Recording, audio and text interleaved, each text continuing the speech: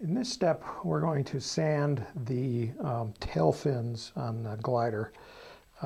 Those are also on a die cut sheet or laser cut sheet, and we'll want to remove them with a hobby knife.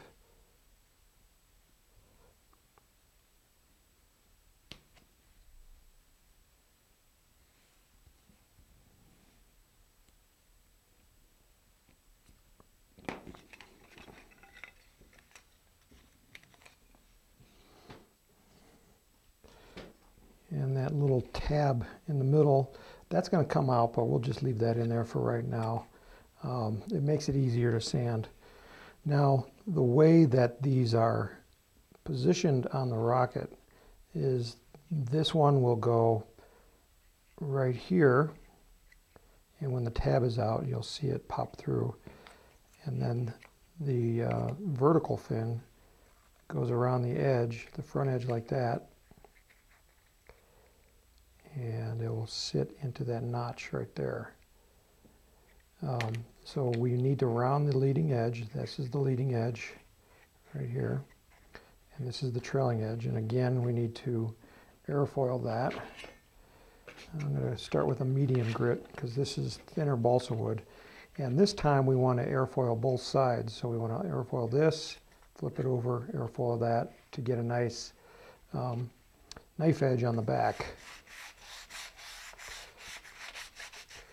And on the fin, on the vertical one, we want to do the same thing. Airfoil this and on the back side, and then round the leading edge.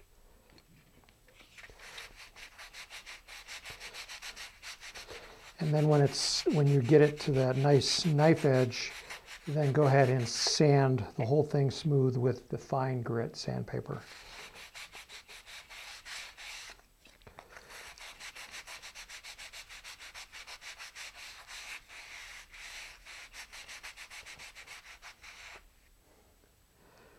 Okay, I've finished sanding my airfoil, and I just want to touch up that leading edge. And remember to sand the entire surface.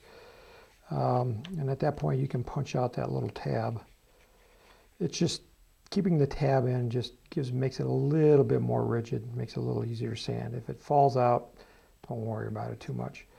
And if you got this right, you'll notice that there's a little curvature in the vertical tail that it should nest very nicely onto the horizontal tail.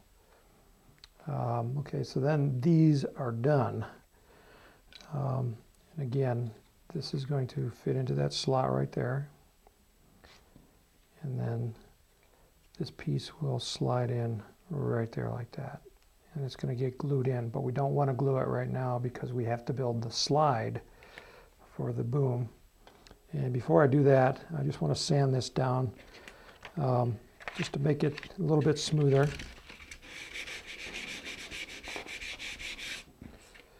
You know, the smoother it is, the easier that slide will slide along it.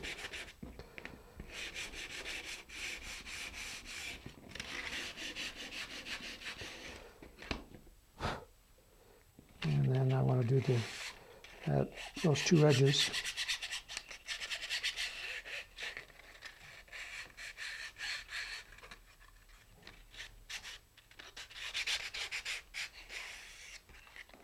And I'll go ahead and do that top edge. This is where the body tube is going to get attached. And if you want to round the leading edge, you can go ahead and do that. I'll just cut down a little bit of drag, make it go higher. So it's already going to go pretty high. Always knock off a little bit of drag.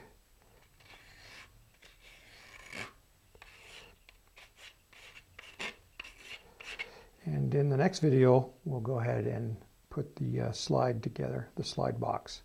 So I'm going to go ahead and finish this up, and then we'll go ahead and do that box.